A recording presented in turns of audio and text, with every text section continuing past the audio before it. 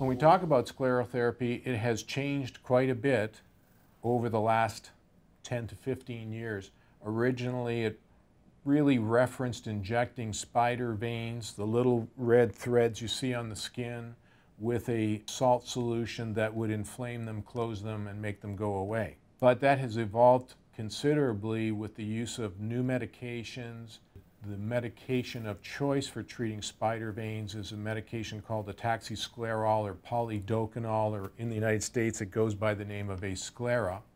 These tend to have less of the issues that saline had. Saline was noted for causing burning and sometimes pigmentation of the skin. We see far less of that with these products. We've also discovered that we can use some of these newer agents on bigger veins than spider veins. A field has developed that we call ultrasound-guided foam sclerotherapy. So some of these medications can actually be mixed with air or mixed with a gas, and a foam is created. If you can imagine injecting a liquid into a pipe and it wants to roll along the bottom of the pipe, and now you inject a foam and it wants to coat the entire vein, that might be a more effective treatment.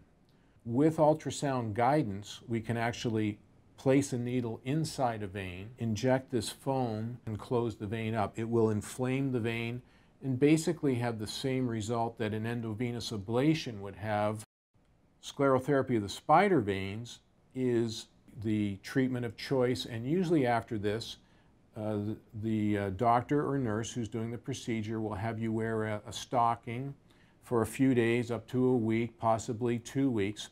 The only restriction we place is on people getting what I would call overheated, and they go sit in a hot jacuzzi or a hot sauna, or they come out of a spinning class. They're going to be beet red because they're flushed, their circulation's dilated to get rid of the heat. We think that it makes sense to try to avoid that for a week, but they can resume walking. They can go right back to work after the procedure. Some of the side effects of sclerotherapy, which are very rare, people can have an allergic reaction to the medicine just like they could to any medication, but that's uncommon. Often they'll feel some itching after these injections. The itching will go away in several hours, and sometimes they will develop what we call trapped blood. So you actually injected the medication in this little vein, and when you did it, you flushed the blood out of that vein, and it inflamed it, but then as you got up and walked around, a little blood leaked back in, but then the vein sealed, and this bit of blood is stuck in the middle.